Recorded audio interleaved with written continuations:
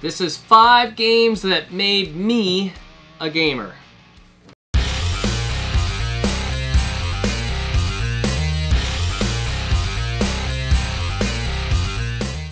I'm Scott. I'm Jen. We're Retro Rivals, and this is part 2 of a VR for Poor Man's Retro Game Room. Yes. Put out a video of the 5 games that made him a gamer, and it reminded me so much of our Get to Know Gamer series that we did a few years back. That it brought me back to like a lot of fond memories. And we asked him if we could do a VR. Yeah. And Jen did hers already. This is my version. Yeah. My part. Yeah. Jen's gonna pull out the games. I've already pre-selected them. Yep. I have one honorable mention that's on the top. Yep.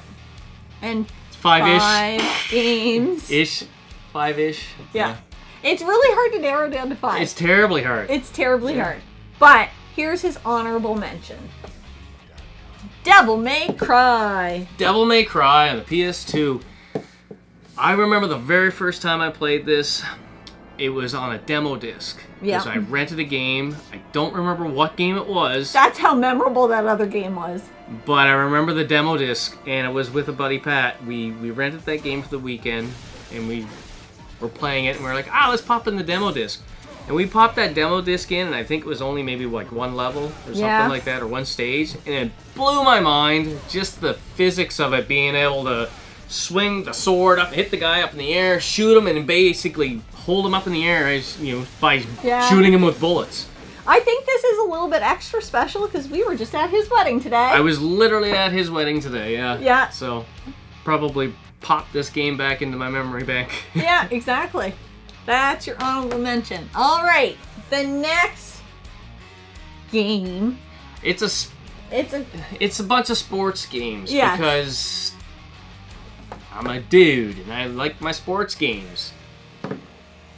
We have SmackDown 2, Know Your Role. I have played all the SmackDown games up to a certain point there. I haven't played any of the newest ones. But this one here I remember a lot because there was a season mode that was actually 2-player. Yeah. And me and Pat played it together. Another one I mentioned with Pat. But you would go into a season mode, you pick your guy, and you play, and it would do random matches, and you never knew if you were going to be facing the guy, player 1, or if we were fighting other characters in the game. It was a different dynamic. Yeah. Because the first SmackDown wasn't like that. Didn't have like a season mode like that. So this was the first time they actually did a season mode and made it a little bit special. The game's full. Look at that. Look at that. I better put that back in. I was wondering where that was! Hey. You'll never guess what was in there. Evil Zone. I was like, where in the hell is that game? I knew it. This is a game I picked up when I picked up Parasite Eve. And you didn't know? I was like, I don't know where that game went. Apparently, I had stacked this on top of it. Are you sure you don't have other games over there? I don't know. I might have to check. Maybe Parasite Eve's in another one. I might have to check. That's crazy. If you never would have opened that up, you never would have known. When's the last time I played that game? Right? Now, I got 2 sports. Like, I don't know if you think SmackDown is a sports game, but these are definitely sports games. Bases Loaded 2. I still can hear the sounds of everything, of the music, and the bats, and all that stuff.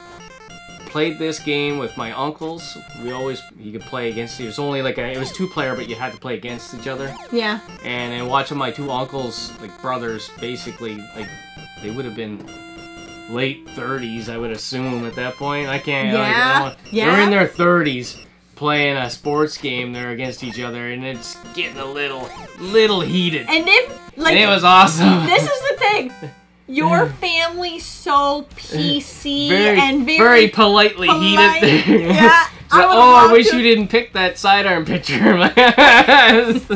And then this was my, not my first hockey game, because I did play the ones on the NES, the Blades of Steel and Ice Hockey and stuff like that. But this one really was like game changing, I guess, for the hockey game series. Like, I know it's not 94. And I know everybody, like, 94 is the best hockey game, but this is the one I had. But if you didn't have 94, exactly, you're going to go to the one this is the one I had. This one came out, I think, in 91 or 2. Yeah. Maybe. I loved it. Well, I think it was just called hockey because they couldn't... It was the first one, probably. They didn't have NHL teams on that one, did they? Or yes, they did. Yeah, there was NHL teams. There was a hockey game. Was it on the Nintendo? That they couldn't brand or license things, so it was just kind of generic.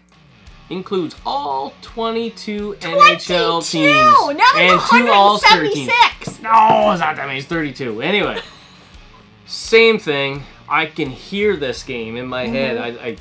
I'll put it in once in a while just to play it. Just to hear it. Yeah. Have the feels. A lot of fond memories. Makes me love couch co-op and stuff like that. Yeah. All right. Let's get into some gaming.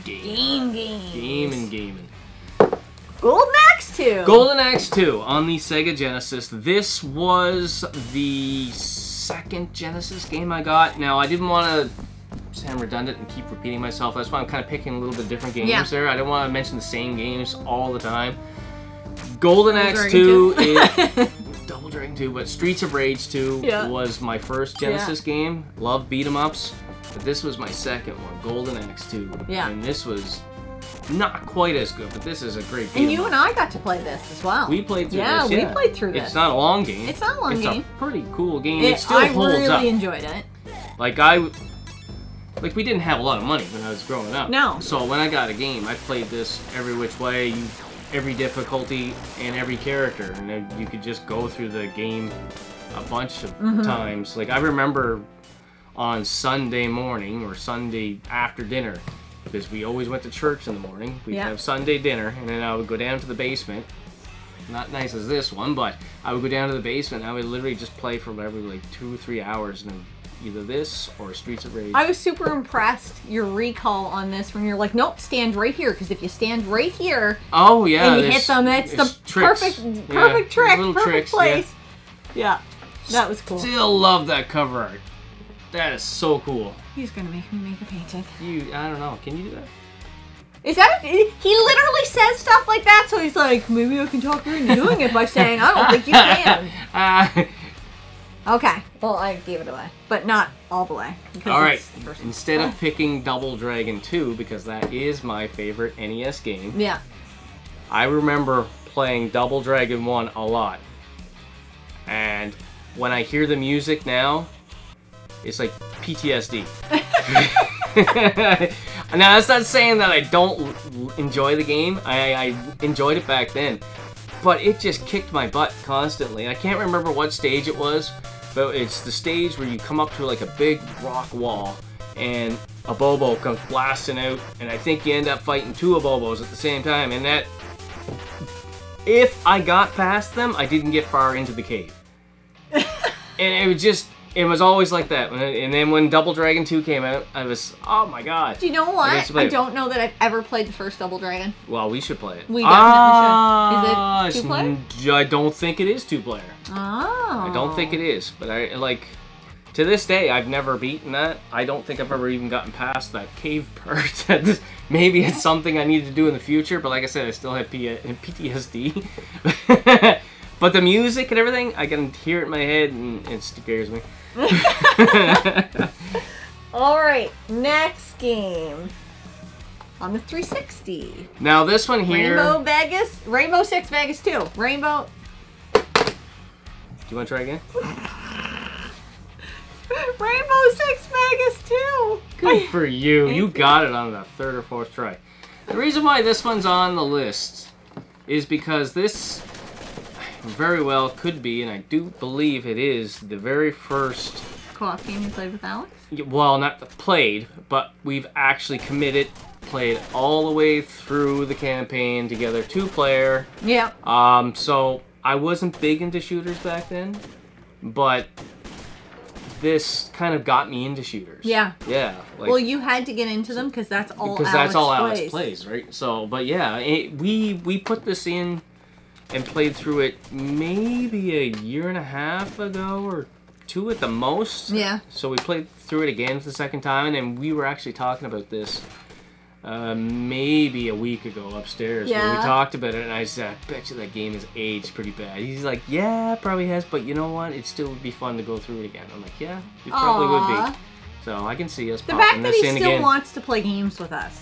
It's something we still do with Alex, and he's almost 17. He still wants to play games with us, so that's pretty cool. So that's why that's on the list. All right, very last game. Nobody's going to be surprised about this. Listen. If you could guess mine, you could guess Scott's. And this did not go in order, like in chronological order of when he played them, because this would come before. So, this one here, I don't know if I still would say it's my favorite PS1 game, but it is the most nostalgic and it means the most because this game, before this game, it was all hack and slash, it was sports, fighters, it was beat 'em up, it was 1v1, and then I just happened to grab, it was the greatest hits copy that I don't know where it went to. We lost it in the move. Just like Evil Zone. It could be in there somewhere. So, grab Driver. Is it in with Driver? You've had that one forever. I've had that one for a while too. But this game here blew me away right from the start. Yeah. So much so, like when you go into that big cinematic scene and the opera and all that, and it was like, and then I was like, holy smokes, you were at work. Yeah. And I remember we were renting an apartment over on Edgewood. Yeah. And I was down in kind of like a basement. It's basement-ish. It was well, like we a had a main split level. We had a main level, and then you went down one floor, and it had a room and the laundry room. I do believe this was late fall when we played. Yeah. So very close to Halloween on one side or the other. And I was just like, holy crap. I couldn't believe it because I never played anything at Walmart. like that. Because there had been probably a gap of a few years of really not gaming much other than playing a little bit of hockey here and there. And then you bought me my PS1. Yep. And then you bought me my PS2. Yeah, and then an Xbox. And I wanted to This was a $10 find in the Walmart bargain bin along with Evil Zone. And this changed the whole game for me. Like, I can vividly remember this too. I remember we went to Chapters. Yeah. And bought a strategy guide. Yes, we did. And then we looked up, and when there's a thing in here where you can get like a really powerful weapon. It's not crazy overpowered, but if you there's a certain trick if you have like I think it's 300 pieces of junk, and you go to the guy in the arms room or whatever, I don't know what this is called, but where they keep all the weapons and stuff. Yeah. And he can upgrade your weapons or do whatever. You give him that. At the precinct. In the precinct, yeah. Yep. Anyway, you do something like that, then you can get this pretty powerful weapon, and you get to name it. Yeah. And remember what I named it? No, I can't remember. The boomstick. Oh, right. Boomstick. The boomstick. And the cool thing about it, and I wish I had that memory card, but I'm going to have to go back and do that again. Do you know what? Is when you play through the game, you can carry over.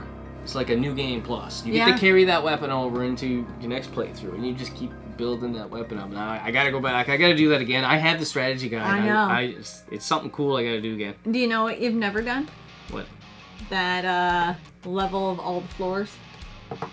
Oh, there's the tower. Yeah. I guess I've never seen the actual ending of it because I think is it like 99 floors or something ridiculous? Like I remember talking to Phil at work about that. He said it was ridiculous to get there.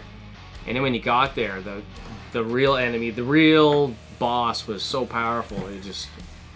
It was crazy. Yeah. Yeah. I to this day I haven't even seen that. I haven't gone on YouTube. I don't even know what it looks like yet. That's awesome. So you could experience it. I could do that. It'd be I don't know. Let me know in the comments if it would be worth my sanity to try to do something like that. Yeah. Outlook. So that's the games, the 5-ish games that made me a gamer. Yeah. That all have some kind of meaning, and I hope there was a bit of a different variety here than what you normally hear me talk about. Yeah. They all mean something to me, but they're not my favorite games. No. And I think, you know, this is what inspires you to find those favorite games, is to just pick up a game and start playing it. And then you'll start to figure out what you really love. And that's the importance of gaming. And while we're at it, guys, please go check out the Poor Man's Retro Game Room. Check out his video. We'll link it in the description. And we welcome other channels or in the comments. What are the 5 games-ish that made you a gamer? Yeah, because I'd love to know. This gave me big get-to-know gamer vibes. It did. I'm like, oh, this is so cool. It made me almost want to do the get-to-know gamer again. I know. Almost. Almost. All right, guys. Until next time, game on.